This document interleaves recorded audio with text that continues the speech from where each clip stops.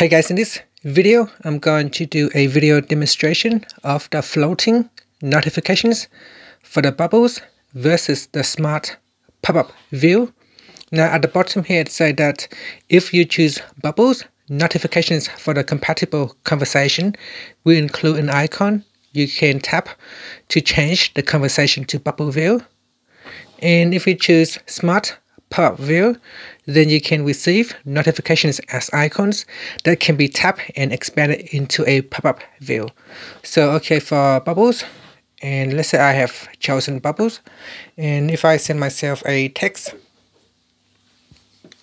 you can see that I will receive a bubble view, and if I tap on it, it will open up the text conversation, and when I tap on it again, it will collapse back into a small bubble.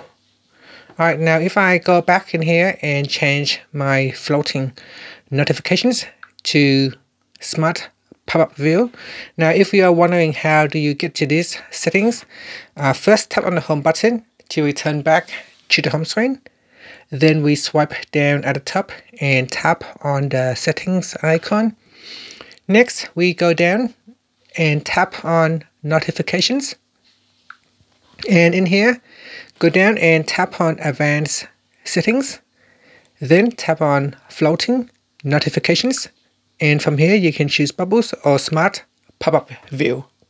Now when you have chosen smart pop-up view, make sure you tap on included apps, and then from the list turn on the apps that you want to be able to use smart pop-up view. So go down the list here and select all the apps that you want to enable for smart pop-up view. So here I have messages switch on.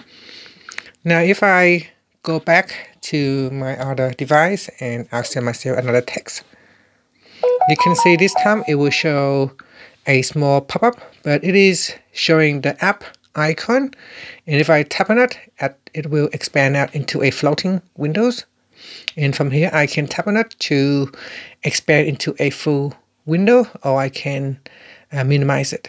So I can minimize it, I can tap on it, and I can expand it into a full window. So that is the difference between the smart pop-up view and the bubbles for the floating notifications. And that's it. Thank you for watching this video. Please subscribe to my channel for more videos.